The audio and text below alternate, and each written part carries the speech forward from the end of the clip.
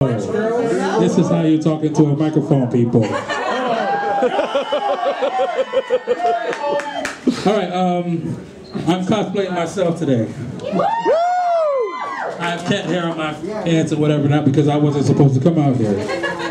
But the reason why I'm here is because I'm an artist. A lot of people don't know what kind of people that are, but the artist is the best part of cosplay because it represents everything. What I do specifically, anyway, in cosplay, I have cosplayed a couple of things, but an issue that a lot of people like to touch on is race.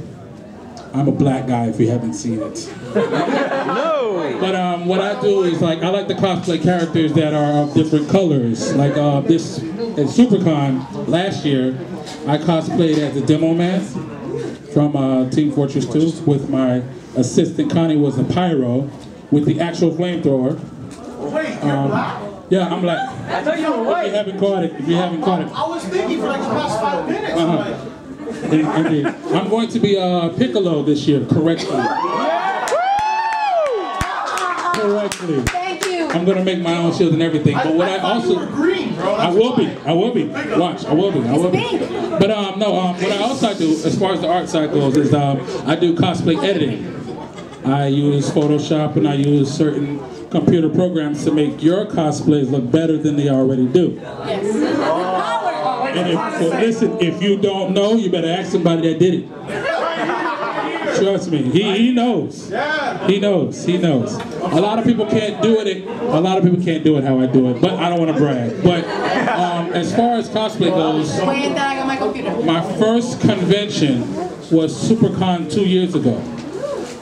I just came out here just to see the sights and everything because we were planning on getting a table because we do illustration, we do manga as well. But that's another stuff. Last year, we got our first table at SuperCon. And that's where I met a lot of people with their cosplays because I was taking pictures, I was posing people because I'm a big anime manga freak and I remember poses. I can actually pose well. I can pose you and everything, and I could take... Trust me, we'll see, you'll see. But at the end of the day, the reason why I like cosplay is because when I was growing up, everybody was looking at me like I'm a nerd, like I'm a geek, and everything like that. But then I got a little bit of size on me and everything.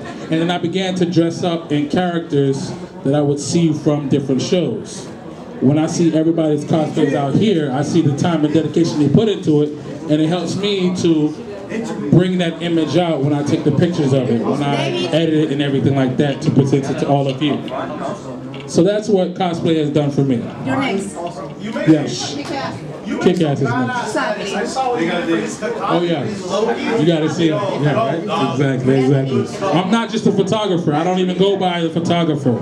I don't even like the word. It sounds like you got ice in your mouth or something. I go by the word shashin, which is Japanese for photos, but anyway. Shashin Visual Arts. Okay. Indeed. Thank you.